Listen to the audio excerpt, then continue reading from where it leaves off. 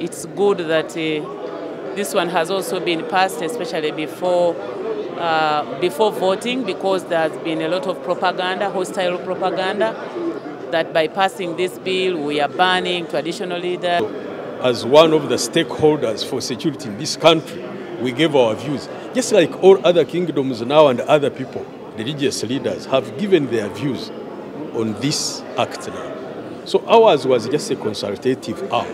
Today I came knowing that the cultural institution of Obusinga Rwenzururu, which has been so recognized by government in the last 2 years, I'm disappointed that the Obusinga Rwenzururu is not per se recognized. It's going to be challenged in the courts of law of this country.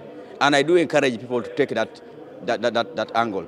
And this bill which has been passed today into an act, of course we are waiting for an assent by the President. Is really meant to protect the traditional and cultural leaders, to shield them away from the